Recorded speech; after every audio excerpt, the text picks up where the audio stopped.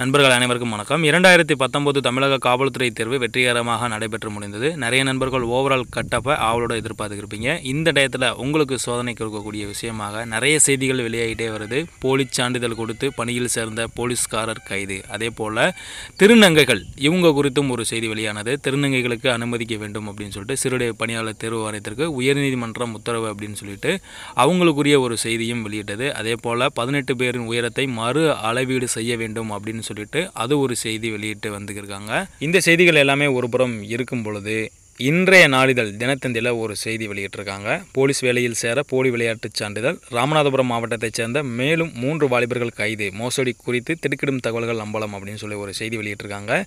இது 2019 இப்போ நடந்த சர்டிஃபிகேட் வெரிஃபிகேஷன் போது இந்த பிரச்சனை நடந்திருக்கிறதா சொல்கிறாங்க. குறிப்பாக இந்த செய்தி என்ன சொல்லுது அப்படின்னா, நடந்து முடிந்த சீருடை பணியாளர் தேர்வு ஆணையம் 2ஆம் நிலை காவலர் தேர்வில் கலந்து கொண்டு தேர்வாகி வேலைக்காக காத்திருப்பவர்களில் 5 பேர்களுக்கு மேல் இந்த சான்றிதழ் சமர்ப்பித்தவர்கள் என்ற திடுக்கிடும் தகவல் அம்பலமானது அப்படின்ற செய்தி சொல்லியிருக்காங்க. இது ரொம்ப முக்கியமான ஒரு செய்தி. இதுபோல் சர்ச்சையான செய்திகளுக்கு மத்தியில் நிறைய நண்பர்களுக்கு ஒரு கன்ஃபியூஷன் இருக்கும். ஓவரால் கட் ஆஃபில் எதுவும் பிரச்சனை வருமா, அதில் எதுவும் குழப்பங்கள் வருமா அப்படின்னு சொல்லிட்டு அந்த கன்ஃபியூஷன் ஆக தேவையே இல்லை.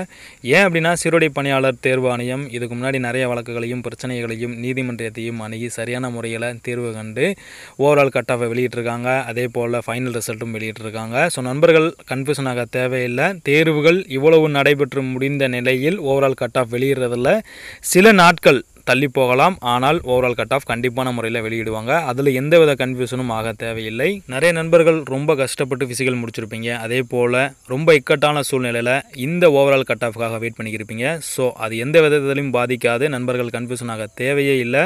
சீருடை பணியாளர் தேர்வு வாரியம் சரியான முறையில் செயல்பட்டு இதுக்குரிய ஓவரால் கட் ஆஃபை எல்லாமே வெளியிடுவாங்க கண்டிப்பான முறையில். வருங்கால காவல்துறை நண்பர்கள் அனைவருக்கும் வாழ்த்துக்கள்.